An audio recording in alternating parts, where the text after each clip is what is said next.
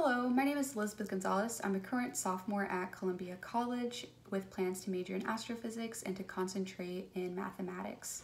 This summer, I had the opportunity to complete an REU at the University of Florida, where I started my current project with my advisor, Sarah Ballard, on the radial velocity effect of TESS hidden planets. NASA's TESS mission relies on the transit method in order to detect exoplanets. The problem with the transit method is that it requires planets to have an edge on orbit in order to be detected. Since not all planets have an edge on orbit, lots of planets go undetected by TESS.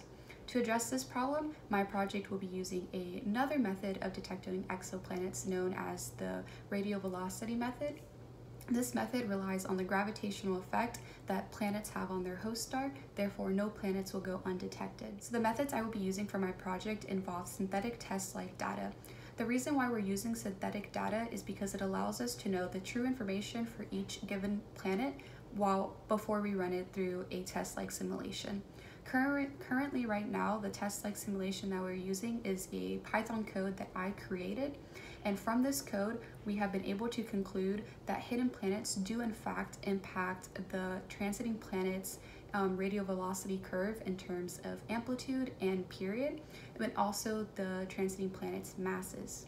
In order to confirm this further, I will be using Python packages that other astronomers have previously written. I will be specifically using ExoStriker and Radial. So why is this significant? Having an accurate mass is actually crucial for our understanding of whether exoplanets can support life or not.